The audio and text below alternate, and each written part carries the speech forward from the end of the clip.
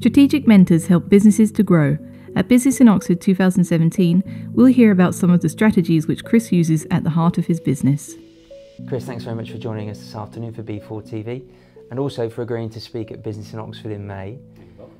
Perhaps you could give our viewers a bit of background about what you did before Strategic Mentors. Sure, yeah, well, originally I qualified as a chartered accountant, did the whole kind of professional route, was in a firm, became a manager in the firm, had a portfolio of clients in all sorts of different sectors and industries. And then I had what I describe as my midlife crisis in my mid-20s, where I was giving, from the firm, I was giving advice to companies, but I was advising people who had businesses from like $500,000 of sales to 30 million of sales. Advice on how to make their business go better. Now, it was good advice because I was being spoon-fed by a big national company, a firm, professional firm, but I hadn't done it. And I just started to feel a lack of integrity from doing that. So from there I went into the corporate world and and worked around a whole range of sectors, actually initially within finance, but then broadening out into marketing and sales and logistics and supply chain, all sorts.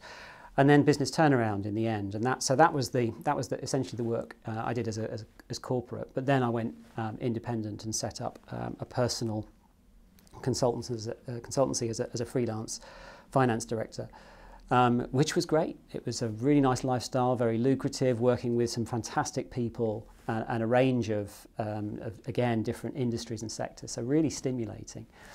And then I built that into something that was just really comfortable. But that led into a situation where a real kind of impactful personal situation where my wife was diagnosed with having an incurable brain tumour. And so suddenly all the stuff that you do with work pales into insignificance as to what really matters. And I realised, that work it comes second for me. It was having a really great relationship was much more important. But secondly, I realised that having a business like that isn't really having a business. It's having a job where you're the boss, you're your own boss. But if you don't work, then the income obviously dries up. And I chose at that point, because I'd built it had been pretty lucrative, when my wife needed a lot of personal care and essentially 24-hour care by the end. It had to be me. I didn't want that happen for anybody else to be doing that. And so it was really special. It was a beautiful time. A rubbish situation. You wouldn't want to go through it, but it was also beautiful. And then after she died, and life goes on, and you build something back up. I thought, well, I don't want to do that again. I build up this business that's really a job. Let's do something really different, and not different, but just do it in a smarter way. And so then we'd be talking to a number of different businesses, and it's what it's like when you're running a business and someone finds out you've got your own business, and they're going to ask you the question, how's business? How's it going? And we always answer it in the same way. We always say, it's going great. We're really busy. And it just struck me, since when was busy the purpose? When did that matter? And we've learnt to use busyness as like a badge of honour, as like a proxy for success. And having been through personally what I went through, it just woke me up. It was like a realisation, that's not what really matters. It's not about being busy. And so I'd suggest that actually if you've got a business, the reason we all have a business is for the same thing, the same reason. And actually, the same three reasons, which is, I call them the 3 Fs. The first reason is freedom. You have a business for freedom, otherwise you'd get a job. You want it for fulfilment, because that gives meaning to the work you do. And you want financial success to pay for all the things that life can bring you when you've got freedom. So if that's why we do what we do with businesses, the 3 Fs of freedom, fulfillment and financial success, why is it that we end up focused on being busy? And there must be a smarter way. And as well as discovering the 3 Fs and talking about a bit more about that at the event, I understand you've also found some personal satisfaction in getting involved in a charity in Uganda. Indeed, I talk about the 3 Fs of freedom, fulfillment and financial success, but the middle one there, fulfillment, it's so easily overlooked. People would spend so much time almost defining themselves by how busy they are and what they're doing in their work and through their business.